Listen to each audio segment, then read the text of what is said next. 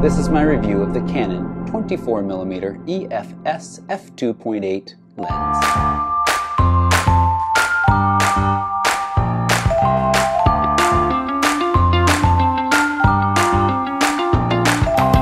Now I'm going to give you the summary of this review right up front, and if you appreciate that, take a moment to hit that thumbs up button. That's always appreciated. If you're looking for your first prime lens and or a very versatile walk-around focal length in an excellent image quality tiny package, the 24mm f2.8 is a prime lens that you should seriously consider. But let's take a few moments and dive a little bit deeper into the discussion of whether or not this is the best prime lens for you and your camera. The first thing I want to address is what is a prime lens. This is, of course, a lens that doesn't zoom. It's a fixed focal length that only offers 24mm. Now, a question I often get is, why would I buy a lens that I already have that focal length in that field of view? Kit lens, 18 to 55, offers 24mm. It is even marked nicely on the lens. I found that the true 24 is just after the 4, or at least matches this exactly. That's true, it's the same field of view. And this is a really good way to figure out whether or not a prime lens, or help you figure out whether or not a prime lens is going to work well for you. If you're considering the 24, or the 40, or the 50, you can figure out what those fields of view will look like. It's going to be the same as far as the field of view goes. But the other differences that we need to talk about, and I've got a whole video about why you should own prime lenses and what those differences are, but I want to hit on a few of them right now in this video in specific regards to this lens. Well, the first is maximum aperture available to you. This is an f2.8 lens. Its maximum aperture is f2.8. The kit lens has a variable maximum aperture. It changes as you zoom. You start off 18, it's 3.5. By the time you get to 24, it's f4. That's one stop of light difference between this lens and that. And depending on the situation, that may or may not be a big deal to you. Where it helps most is in lower light situations and you're trying to capture moving subjects, because you can open up your aperture, lets in more light, which means you can increase your shutter speed and keep that exposure high enough that it's proper and capture moving subjects without them blurring. The counter argument is, yeah, but the kit lens has image stabilization, so I can shoot in low light handheld even at slow shutter speeds. Yes. But if a moving subject is in the frame, it's going to be blurred when you're using that image stabilization. That only helps avoid blur by handshake. So, depends on what you're shooting, whether or not that's important to you. Another difference between f2.8 and f4 is your control over your depth of field. Now, there are three ways to control your depth of field, really. Your aperture, the focal length that you shoot at, longer focal lengths allow you to get narrower depth of fields, and your distance from the subject. We're just going to address the fact that it's f2.8 to f4. It's not a huge difference as far as depth of field goes, especially shooting at 24mm. It's a pretty slight difference. I've got a couple samples here, show you side by side. You can see a difference, but it certainly isn't one of those ones where it's like, wow, I've been able to completely separate my subject from the background. Now you can get closer, and the closer you get, it has more of an impact. But in normal shooting distances of humans and other subjects that you might be wanting to take a picture of, it's a pretty slight difference.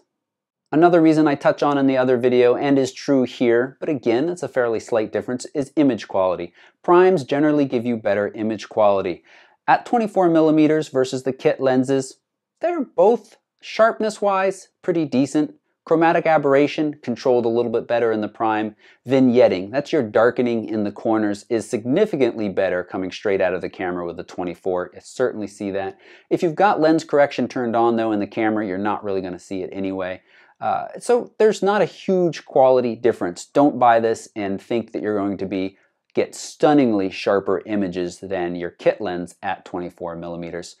They're a little bit sharper, but nothing to get excited about. The last point I want to talk about, and it's the most noticeable one, is the size. This is a very small lens. Now, the 40 when it came out was really exciting because Canon had no pancake options up until that point. And so this feels a little bit less exciting because we already have a lens like that at the 40mm mark, and we're going to talk about the differences between these in just a moment. But when you compare it to the kit lens 18 to 55, or especially the 18 to 135, it can go from whether or not you decide to leave your camera at home tonight because you don't have a bag big enough or don't want to carry along this much, to, well, yeah, I can bring that along with me and take some nice pictures for an evening out. Really nice focal length, and it's really nice that it's so small and light. To be honest with you, it's not a huge weight difference from the 18 to 55 though, because it is metal mount.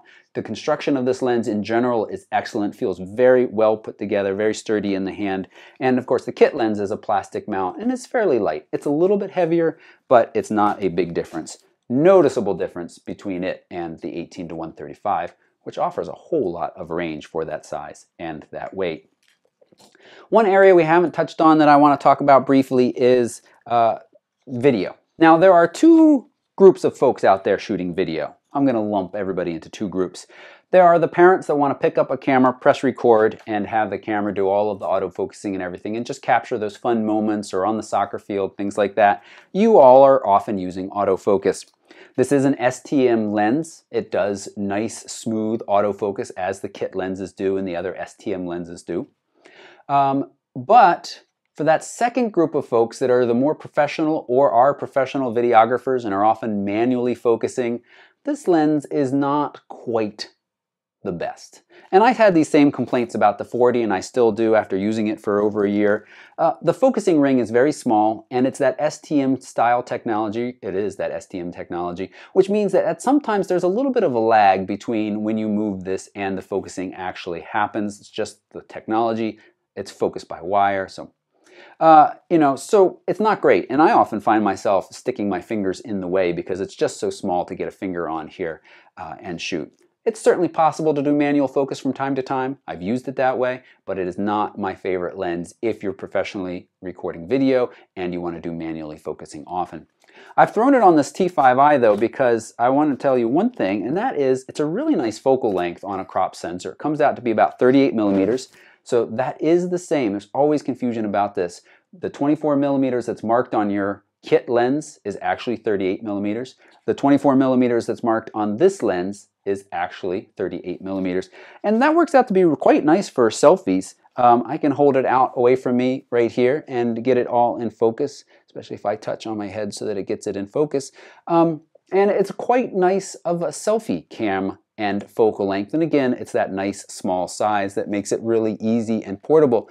There is, of course, no image stabilization, as I mentioned in it. So if you're trying to do handheld video, it's not going to be the best. And there are better prime options that do offer image stabilization, like the 28 and the 35. But it is an option, and it's there if you're interested in it. So where does this lens fit in my recommendation for cheap or affordable Canon prime lenses? Well, the first lens I want to mention is the 50 f1.8, the nifty 50, the plastic fantastic. At f1.8 and 50, that is a significant difference between what the kit lens offers you in aperture. We're talking about the kit lens at 50 is 5.6, right in that range. 1.8 to f5, huge difference. Huge difference in the amount of depth of field control you have. Huge difference in the amount of light that you can let in. Downsides, that thing is built, well, it's built like the kit lens, maybe worse.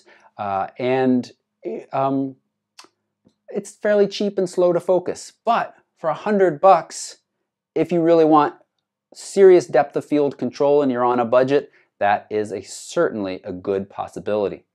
The other lens to mention is the 40, which is very similar to the 24.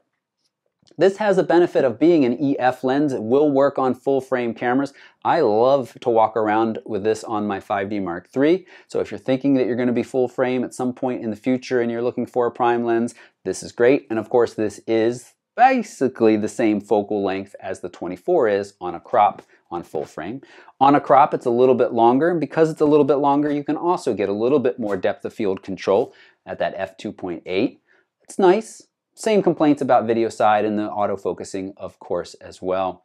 And then I've got a host of other ones. If you want manual focusing or you don't mind manually focusing, Samyang, Bauer, Rokinon offer a whole host of really nice prime lenses, very sharp quality. They're starting to actually get out of the cheap range, even though they're manual focus. Their quality is nice and they're wide open apertures. They're in the range of $300 to $600. I'll put a list I'll put a blog post right down below this. Take a moment to click it, read down through those to see what you think will work better for you. Back to autofocus and spending a little bit more money. The Canon 35mm f2.8 is a really nice lens. That's a great focal length, crop sensor, or full frame. Gives you image stabilization, gives you an f2 aperture, quite nice. There's the 28 also that has IS, but we're getting up into the range of about $500. And then there's Sigma's 30, the newer one, which is an f1.4, also in the range of about $500. And if you want that more versatile focal length, but you want really good control over your depth of field and high quality performance in low light, plus those new Sigmas are very sharp, that is probably my top pick. If you want image stabilization, then go to that Canon 35.